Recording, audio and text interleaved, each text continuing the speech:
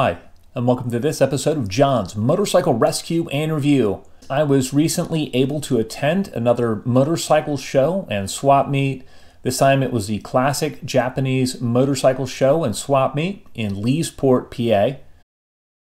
The show is organized by my friend Gene Reeser.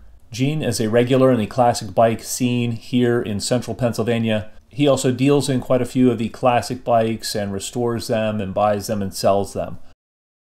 Although the weather did not cooperate with us this year, it was still a really nice show. There were lots of vendors, lots of parts. I met lots of great people, and I really enjoyed the show. I even found a part for one of my classic bikes at the show as well. In this video, we'll go through and take a look at the bikes that were there, and I'll talk a little bit about each of the motorcycles featured. The first bike up here is Kawasaki's beautiful 1979 Z1 Classic. This is a 1000cc bike, and it was the first Kawasaki to feature fuel injection. The Z1 Classic was based on the Kawasaki KZ1000 LTD, and besides the fuel injection, some of the neat features are the chrome insert on the gas tank and the gold painted wheels. It was a real treat to get to see one of these in such nice condition. The second bike up here is a Kawasaki Z1R. The Z1R is a sporting model of the KZ1000 line. And what really sets the Z1R apart is its very angular styling. I think these are also a really cool looking motorcycle. Up next we have a Kawasaki H1 500cc triple. This one is in beautiful condition. These motorcycles were known for having power output that far exceeded the stiffness of the frame or the brakes on the bike. These bikes were called nickel rockets. They were inexpensive speed, but they did not have much sophistication in the brakes or the handling or the ride of the bikes. One cool feature of the Kawasaki triple two-strokes is the 3 exhaust pipes coming out the back. It's asymmetrical, but it looks really cool.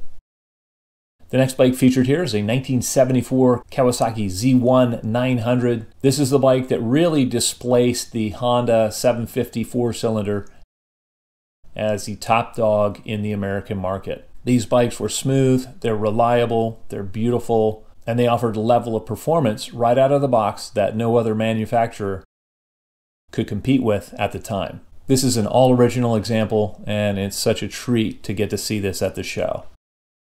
Next up is this Kawasaki KZ1000 LTD. This bike was put together by Mr. Jim Hammers. He's a local Kawasaki guru.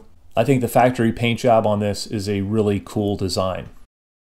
Next up we have a little 67 305 Dream. This one was for sale at the show. This is one of Honda's historically significant models, and Honda sold lots and lots of these, and these bikes really established Honda as a major player in the American and European markets. Next up is a cool little two-stroke Honda. This one is a 50cc liquid-cooled machine. It is the NS50 F. It's a 1990 model. I don't remember ever seeing one of these in person, so it was a real treat to get to see this at the show. Such a cool little bike. A bike that was at the show but not participating in the show was this classic Honda ST1100. I've had several of these over the years, and I recently purchased the ST1300 and reviewed it on this channel. You can click the link above to see the review of the ST1300. Moving into the Yamahas, there was a beautiful Kenny Roberts edition RZ350 at the show. I actually looked at purchasing one of these many years ago, and as I was riding it, I was thinking, man, I could really get into this. This is such a cool little bike. I was planning on using it as a commuter back and forth to the office, and I came up to a stop sign and was immediately enveloped in a cloud of two-stroke smoke. Then I thought, nah, this is not going to work as a commuter to and from the office. So I ended up passing on it, but these have since gone up in value, and it's such a treat to get to see this bike at the show. This beautiful Yamaha dirt bike is a 1974 SC500 two-stroke, and I bet this thing was an absolute monster off-road. Moving on, this 1970 Yamaha CT1 was really cool to see at the show. This bike was raced at AMA flat track and TT scrambles. It was custom built for racing by Merlin Miller. It was sold by Merlin in 1974 and actually found again 45 years later in a barn. And in 2019, this bike was restored by Merlin and Ken Miller. But it's a really cool bike with a really neat story behind it. I thought this Yamaha was really intriguing. It's a 350cc two-stroke machine. It's an R5, and it's a direct predecessor to the RD350 Yamahas. This is an original paint bike. I thought it was fairly clean and really a neat looking example. As I was getting ready to roll out of the show, two other classic Yamahas rolled in. The first one up here is an FJ1200. I currently own an 86 FJ1200 myself. You can check out my review of that bike by clicking the link above.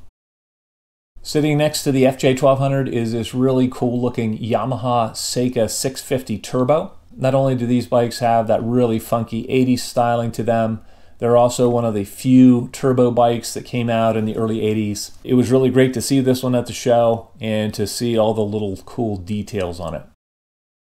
As it got a little bit later in the morning, more bikes rolled in, and despite the crummy weather, this was such a cool motorcycle show to attend.